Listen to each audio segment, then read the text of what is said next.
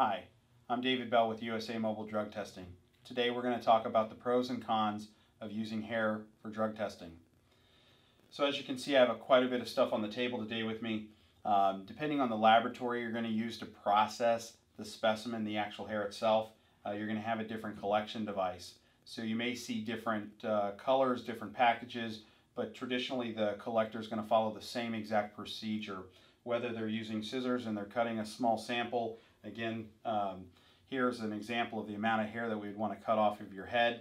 As you can see, it's just a little bit thicker than a pencil lead. And they may use scissors to do that. They're going to clip the hair out of the way. As you can see, from a pro perspective, this is going to be a direct observation. We're observing, or we're physically taking the hair from you and putting it in the foil and then packaging it and being sent.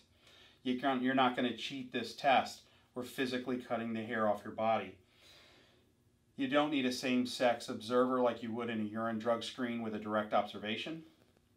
And then another pro, this is going to give you a longer detection time. So if your drug testing program is really wanting to know as a culture, does the individual who worked for me, have they used drugs in the last few months?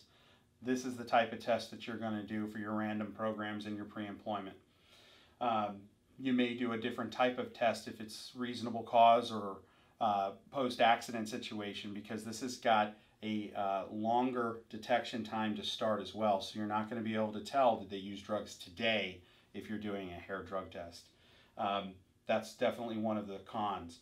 Now, it's a little invasive, right? You're actually taking hair from somebody. Again, as I said, it's a very small specimen, but you're still doing that.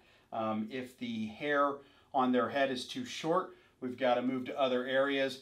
Use the nape of the neck, beard, arm hair. Some people try to cheat the test by shaving everything. Well, oftentimes they forget their armpit. That's what they got to do. So again, kind of weird and invasive situation in that case.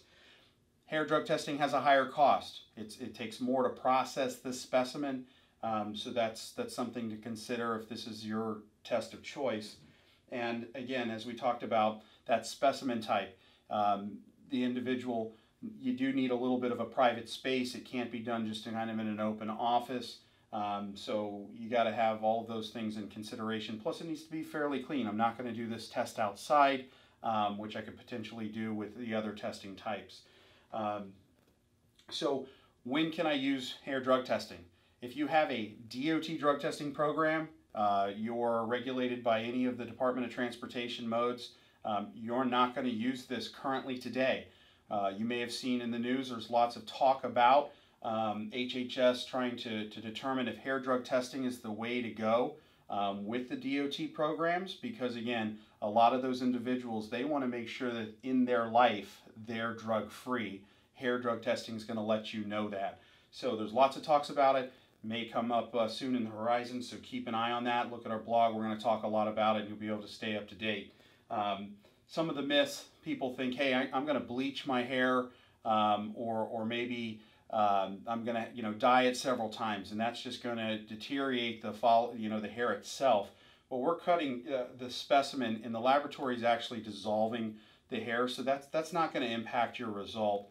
And really the only thing that someone who might be trying to cheat is they're just going to shave everything. Well, then that's going to prevent me from doing the test. And if that's something that you do more recently, knowing you're going to have this type of test done, your employer might be smart enough to think there could be something wrong there, and then turn to an alternative type of drug test, which then is still going to catch you. So if you have any questions about hair drug testing in your workplace, go to our website, usamdt.com. Look under our services. You can see a lot more details about all those detection times and what hair drug testing can do for your workplace.